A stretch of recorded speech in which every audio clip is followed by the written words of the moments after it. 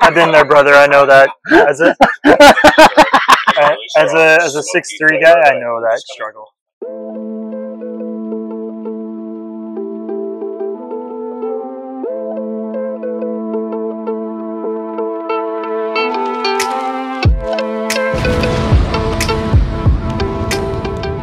And welcome back, guys. Welcome back. Welcome back. Welcome back to the reaction portion of Studio B21. I am Line Cook Ryan. This is Nino right here. Ooh. And welcome, welcome, welcome. We hope that you are joining us fresh from part 1 of our little mini series we decided to try out. And if you didn't see it, the link is right here. Yep. The link is going to be right here. Basically, we're trying to see what we love from an everyman perspective. And basically, what else could be an everyman perspective? Maybe like, comment, subscribe down below to Studio B21, depending on when this video is uploaded. Maybe we're at 10,000 subscribers already. Maybe. You know? Or you can help us get there. I think it would be a very good thing for you to help us get there, because once we get there, more fun unlocks for everyone. But yeah, so in case you missed it last time, a nice little recap. We're doing a video on Keith Habersberger from the Try Guys, eating at a 3 Michelin star restaurant. Eat everything on the menu. On the menu, which is astounding. With a fresh perspective, which is not usual. Yeah. So last time we did all the little salads, little bar bites. Now we're gonna start off making risotto. Risotto. So let's get into it, guys. Chef Tusk in the kitchen to make and try the risotto. Cool. So we're going to start with the risotto. I'm going to make a risotto with Searton, passion fruit, got a tiny bit of escalate, and sea beans. We use the fresh passion fruit. Passion fruit is funny because it looks like fish eggs. To each his own. Yeah. Toasting of the rice. This is a very important stage. We're basically covering the rice with the fat, which was in this case the butter and a little bit of that passion fruit oil. And I'm just going to toast, and you'll start to. I wonder what their cooking wine is. It's the cheap bar wine. Yeah, but what's the cheap bar wine at a 3 Michelin star restaurant? Give me the wine that's going off. Which one is that? The 1976 Chateau Montrachet. Good lord. Good lord. The smell it gets a little bit nutty, so you get that beautiful creamy, texture of the rice. I feel like I'm learning more than I've ever learned on this show. Well, I feel like I could make risotto. You like to stir a little bit? I would love to. Sure. This whole thing is so much hotter than I think anyone at home could ever know. Please record check. We've turned the hood off, and I didn't really realize there was that much heat coming off of this whole wall. You can even see if you move it over, you'll start to see. I saw that when it's right here. I guess there's so much more heat right there. I'm going to taste it one more time. So it's tender, but it still has a nice kind of bite to it. If you were in Italy, they'd probably even cook it a little bit less. I've got my sea beans. What are sea beans? Taste one. Beans of the sea? Yeah, you'll find them growing here in California. Little sea vegetable. So salty. Right when the rice. I love sea beans. I love the taste. I love the texture of them. The crunch. It's so salty, so good. It's like its own little bar snack itself. What is sea beans? It's essentially like little bits of seaweed, actually. I want to say it's almost like the stem of a seaweed, to be honest with you. But so it's kelp-like. It's kelp-like, but it's really salty, really good, and it's so nice on the tongue. Really, you just have to have all your other components because you don't really want it to sit much. One of the biggest serving on coffee filters is you spend 20 minutes making something, and then occasionally the guests will get up from the table. You either have to start over again, or there's a minute or two of time where you have to sell the rice. So all the patrons just sort of ask their servers, like, is it okay for me to get up now? And they'll be like, no. I'm working on that. Yeah, it's a delicate balance. And you just call it the risotto. You give it that simple of a name. Yep, the risotto. Yeah, that tongue kind of melts into it. Yeah, it really is nice. Needed a tiny bit of flashing. And uni can be like overwhelming. But with all the other little elements, it's very balanced while still being a very strong flavor. Obviously, if you're taking a whole bite of it, It's creamy. You've got some salinity. You've got some acid, a little bit of heat. So it's everything kind of coming together. But the Persian's definitely the star at the end of the day, along with the rice. The passion fruit is kind of like the best part of it because everything is so rich, and then you get these little tart, crunchy moments that break up all that richness. It's really good. I feel bad for besmirching the passion fruit at the top of this, saying it wasn't beautiful because I think I didn't see the beauty. Now you do. Now I do. It's my job. Yeah, you did it. Show you that. You really did. Having a little Cinderella moment. She was always beautiful. She just didn't have a dress. All right, well, let's hop into what's next. Share the rest of it with your team. Get in there. Yeah, I should try some. Continuing on, we're going to have a few more things, and joining me for the first time on the Eat the Menu table stage, none other than YouTube engineer and scientist Mark Rober. Ooh, cool! Biggest guest we've ever had on the show. You've tried quite a few times, but it's got to be 3-star or higher. Yeah, you literally did say, "Call me back when you're doing a nice place." Yeah, I don't normally have this good a posture, but I feel like you look nice. I need to have posture here. 3 stars. Okay. And what have we? Those seasoned spring peas. It's going to be done in a little jelly with clam and guanciale. Is that fresh? Guanciale is basically bacon made with pork cheek. Yeah, I was gonna say the cheek part. Yeah. Yeah. Look at this. This could be good. Is that fresh? This looks like art. Do they get to see this? They already saw it. Oh, I see. The spring. Yeah. I'm gonna go start with flour. What do you think? I'm not registering the guanciale. I also don't know what that is. There's clams. That's why I said something. Texture. That would be the guanciale. Kind of is like a split pea soup, but it's Yeah, it's exactly a split texturally pea soup. different, right? Like every single pea has its own bite. You're so good at this. Thank you. Like, as you were saying, I'm like, that's right. That's exactly what it is I'm like. trying so hard in these episodes. That's not what I talk about. Yeah, no, it's really nice. It's a really just warm. Mm-hmm. It's not hot. It's very pleasantly warm, kind of like the end of the bath when you're in a bath. The end of the bath. So good, I'm taking baths more than I've been exercising more lately. Body gets so tired. It's so sore. I barely fit in the bathtub. You can imagine. I've been there, brother. I know that. As a 6'3" guy, I know that struggle. Yeah. Could be coming with the bacon as well, but texturally, it's really nice. And the bacon clam combo feels good. Classic combo. Classic combo, bacon clam. Guanciale we've been calling bacon. Yeah. That's our Taco Bell palette. Yeah. Crashing into the video. How embarrassing. I do like how everything looks very beautiful, and this is their spring menu, and everything does evoke spring. It's very springy. The flowers, the greenery, even just the simplicity of peas. I've never had split peas not soup. Yeah. These are split. Does that just happen naturally, or someone has to split them? You crack them, twist them. They must split easily, right? Yeah, they must. Take a little piece of floss wire right through the center. Some chef just cutting each pea. Wow. What are these little guys? I feel like here you eat with your eyes, and then you eat with your mouth. Especially them. They only get to eat with their eyes. Sucker. What do we got here? We've got the wild nettle veloute, Pine Gulch Creek. It runs along our farm. So in the springtime, we get close to 40 pounds of nettles per week. And we have a little pulpatine of wild nettle, some fried wild nettle chips. Keep a little ricotta away. It's been reduced with some olive oil from Northern California. Wow. I like the 2-step. Okay, a couple things here. A veloute is a sauce or soup made with broth that's been thickened with traditionally a roux or flour and butter. Second thing, those are the same nettle chips as the first video. Yeah. Right? That they're dual purposing, so they are pre-made. Yep.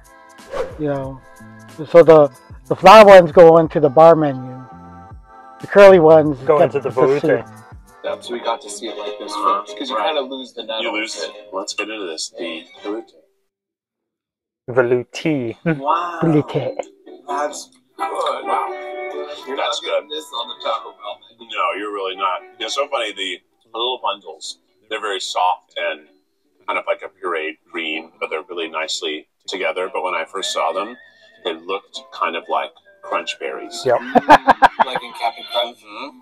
And I kind of like was like, is this going to be crunchy? What is this going to be? The flavor is so good. So smooth and creamy. Really delicious. This is another lick the bowl clean kind of dish. I really wish I had a big old crusty bread. Just scrape the whole thing. This isn't a lick the bowl place. It's hard to lick bowls. Bowls you'd sort of tip up and drink. Like the scoop thing, like with ice cream. And then you scoop it down, and then you do that at the bottom. Yeah, you shovel it. Yeah. I love the different textures. You do the little fried nettle, is like a little bit crispy, and then you have sort of the chewy nettle here, then you have the just broth. And they really do a great job of taking one ingredient and giving you a few different ways to experience. I wanted to do that style of playing at the ACC, by the way, but they didn't trust the servers enough. No, and It's for like- good reason. Our servers, bless them, they were good, but they weren't that good. And like I would lose the presentation the entire time. Yep. For the soup just waiting there, just dying on the line, and my presentation was done by the time I hit the table. I was so sad. That's all. that's just my rant. Again, very spring. It evokes spring. It's very green. Very Like green. not only green. in Only fact. green. I mean, there's a little bit of less green, That's true. and then, but then there's also some darker green. Just shades of green. Kermit's autobiography. Autobiography. He wrote it himself. Yeah, it's true. Well done, Kermit. Someone else might have had a hand in it. It's like a ghostwriter. Let's be honest. He's a puppet. I'm sorry. He's a puppet. I'm not fast enough. Yeah, I'm not fast. He's a puppet. There's a puppet after all. Wow. Can't even guess what that is. Which one? This one's gonna be Black Cod, caught in West Marin, just north of here. Come with the garlic scape Marjon sauce. So it's first in season garlic scape, and it's all wrapped in some chanterelle mushroom and Swiss chard. I have a rule with fancy restaurants. This is true. If black cod is on the menu, I order it. Really, why? If when done right, it's like amazing. Really? So I'm not even kidding. It's like That's butter. my one rule It's for so fancy good. restaurants. So it's like you've been reading my diary. I didn't. Okay. I promise. I would You never. swear? I would never. I can barely read at all. I'm so excited. The black cod. I'm so sorry at home you can't taste this. Wow. I might have to start abiding by your rule because Mm, that is unbelievable. just like I just want to go on that look that Mark just gave as soon as he ate. That smile on the first bite is exactly what you look for if you're a chef in the restaurant. That is the reaction that makes it worth the 100-hour work weeks. Oh yeah. Makes it worth the cuts, the burns. To see someone take one bite of your food and go full ratatouille. Just the senses just flashing back. The brain essentially going, holy shit, that's delicious. Like good stuff. Good stuff. like buttery and smooth and like melts. I could chew that with my tongue. And the sauce is so rich. It's like this little morsel of fish. It's so small, right? But there's so much flavor. I feel like I want to take my time with it. I know. I'm going with the accoutrement before I go back. Yeah. So sometimes there's dishes where after your first bite, you just keep taking smaller bites. It's gonna last forever. Cheesy ready to crunch from Taco Bell. I That's my favorite. want to talk Crunchwrap about. Supreme, baby. We're gonna talk about. These mushrooms are so good. Wow. Great texture. Mm-hmm. Almost tastes like a scallop. Again, there he is. You guys are lucky to have him in your guide. If I was hosting the show, I'd just be like, so good. Yum, It's that one's so good. Yeah. I wish you were here to taste it. What is this? A little asparagus? What is this? That's the It's a I've garlic never seen steak. it. I've only seen wow. like this part of it. You talk like such a pro, But I haven't and you seen can't it. even identify I haven't seen it because I've rarely had it. I see. You know what garlic scape is? So an expert. So does the garlic come in this? It's the bottom of the green onion, right? It's when garlic grows. It grows out two ways, right? Either from the bulb itself, or it wants to grow another Yeah, garlic. So it shoots out a main, it's the green out Green. of the garlic. then on top of that green starts another bulb of garlic, and that's the garlic scape. The garlic is like the bulb. You know when you leave the garlic too long in your house, it starts shooting up? Eventually, if it were cared for, it'll become a plant and not just something you have to throw in the garbage. Yeah.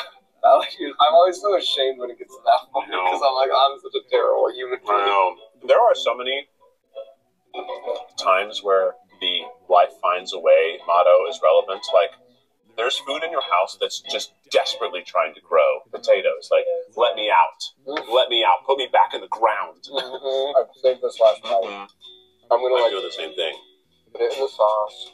Yeah, that should be your new. A black cod is always a fancy restaurant. It's usually not sold except at fancy restaurants. The mushroom sauce are so good. Yeah. It's so expensive. Food costs on that would be amazing. Wow. Right. Acidic. Delicious. Yep. That's good. Delicate. Delicate? Delicate. Delicate and yet a little heavy. Like an expert forklift driver. Yeah, you've seen a lot of videos online where forklift drivers actually knock down the entire warehouse. Yep. I've seen where there's like a quarter on the ground. They can go and like flip the quarter. Heavy and delicate. Heavy and delicate. This feels like a plate licker. Yeah, it does feel like a plate. It honestly sounds like a mean thing to call someone. Your mother was a plate licker. In the kitchen for the lamb. This is from Don Watson, who I worked with for over 20 some odd years. So we try to use basically everything to pay homage to the animal. And then if we don't use something, we'll go next door to our Sikatonia, our other restaurant here in the same building. Okay. We've got our loin. I love that they use the whole animal. Yep. It's so practical. Cost-wise, it's the best way to do it, but And it even, just pays respect to the animal. but even better, you hear in his thing, any part of that they don't use goes to their neighbor restaurant, Katonia. So It's all being used. it's all being used. You know, and that just shows the level of care Yeah. that Michelin stars have to do to get that actual to that level. Heard. Correct. Really went from the whole lamb to just the loin. And then just going to go on either side. You can see this is the tenderloin, which full serve. See the interior of it. Yeah. You just kind of even grab it at this point. Your hand. Wow, that's it. Wow, that just came right out. Yep. This will be part of the dish. We mainly get the whole animals so that we can educate all the chefs on how to break them down. Nobody wants to unwrap the cut of meat wrapped up in plastic or anything like that. No. So it's better for the farmer. Also, we're trying to be as sustainable as possible. That's why we try to use basically everything between the different restaurants. How often are you breaking down a whole lamb? Actually, quite often. We get 12 lambs like almost a week. There we go. Wow. Incredible. We've got a lot of lamb. Yep. There's ribs, this tenderloin, this is the normal loin. That's the loin. Cool. So I'm going to start with the rack and the loin. And we have a fireplace built. This is all new. I'll cook this at a lower temperature because I want to render that skin. I'm going to go slower with the loin.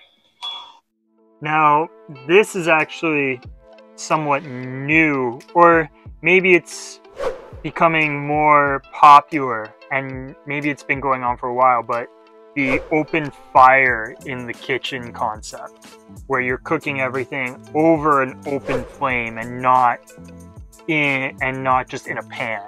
It's like the wood fire. The wood fire, and letting the smoke permeate naturally into the food that you are cooking. Yeah. Yeah. Which most restaurants can't do. You need a hell of a hood system for that. And it's very impractical. If you're pushing out tables to stoke a fire, Especially at the Michelin level where everything Yeah. has to be consistently perfect. yeah, And the unpredictability of fire. that's the thing. You need like a guy just babysitting that Yep. fire. You need a full-time staff member on that fire. So it's like to actually do it and do it well, it's higher level. Yep. And the rack. And the idea is I can just kind of pull up any, slow things down, start them up. That was pressed with a little bit of the smoked lamb fat. So anyway, we're going nice and slow and low here. Just want to render that fat really nice beautiful, and slow. So I'm just going to continue rotating the meat around until I get that skin beautifully rendered. So I was wondering why they left so much of a fat cap on. It's to render. And yeah, you need that fat cap if you're gonna do open flame. Otherwise, You're just going to scorch the meat. you get scorch the meat, the inside won't get cooked through. This ensures a lower and a slower cook. when we opened, Michelin wasn't in the United States. I don't think he asked any chef at that time who really wasn't like on the radar of them coming, and then when it got announced, it was like, okay, I was just so busy. Got the call, I was in my basement. There was 2 Michaels on the list, so they called myself. They gave me 2 stars. It was for the other Michael, so I got called back a minute later and lost one immediately. We got the star, and that was in 07, and then the year that we got the 2nd star, but that was really exciting. And as a chef, I think once you get 1, you're always trying for 2, and if you're trying for 2, you might as well try to, fight your way to the top. It wasn't just about that, it was just about making the restaurant better and the guest experience better. We got the 3rd one in 2017, and that was pretty exciting, and it was just great for the team. It's like a zero performance. Curtain comes up every night at 5 o'clock, and you just have to kind of be prepared and do the best you can. And if you have a bad performance, you just got to shake it off and get kind of back into a positive kind of zone and keep the team inspired. Finally, great color on that man. Line. Wow, thanks. It's really delightful for me. Wow, that really tasted like spring. A little more greenery. That was incredible. It's gorgeous. And honestly, like, even just a little bit of that I tasted, and then that, such a different flavor just between the 2 of these. Should I sit at this little table? Show. This is for bring the guests into the kitchen. Wow. Those that want to come in for a course. Wow. I mean, it's beautiful. Kitchen so many, table. like, steps. Love it. I haven't seen such a really delicate prep where every single thing is so artfully done. Cheers. See what you think? Thanks. Cheers. Yeah, tasty that skin is. Yeah. The crunch on that is just awesome. It's just so awesome. It has like almost like as crispy as you get like a pork skin, but really a nice flavor. The fava puree has a really great bitterness. They're trying a little bit of everything with it. Fava and black truffle I like a lot. So it's the last black truffles of the year, I think, was this week. So The fava beans.